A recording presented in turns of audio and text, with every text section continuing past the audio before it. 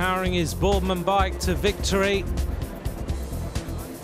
It was a very measured performance. You could just see the focus and the effort on this young rider.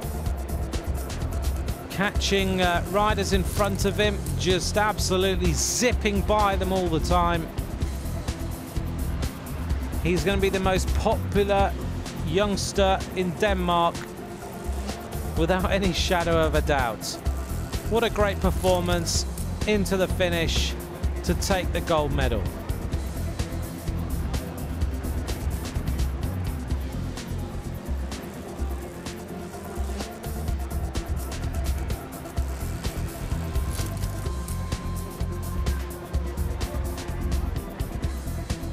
A very proud young man, the world champion of the time trial. What a great event we've had this morning, again here in Copenhagen. Some great racing, the early pace set by the New Zealander James Oram.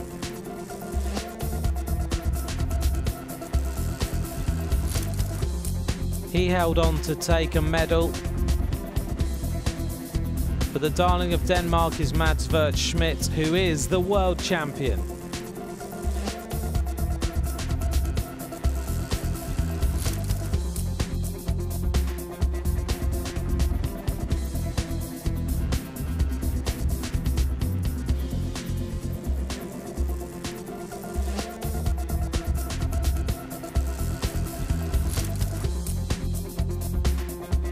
So Denmark join Australia as one of the countries who've won gold medals here in this World Championship so far. 6 days of events here in Copenhagen, 3 days of time trials, 3 days of road races, and these rainbow bands presented to the world champions.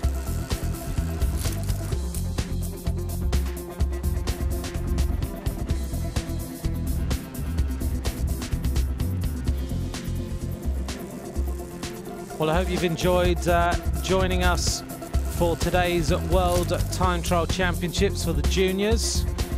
Another great day of racing as we look down on Copenhagen. Thanks very much for joining me, Anthony McCrossan. It's been great to talk to you. Bye for now.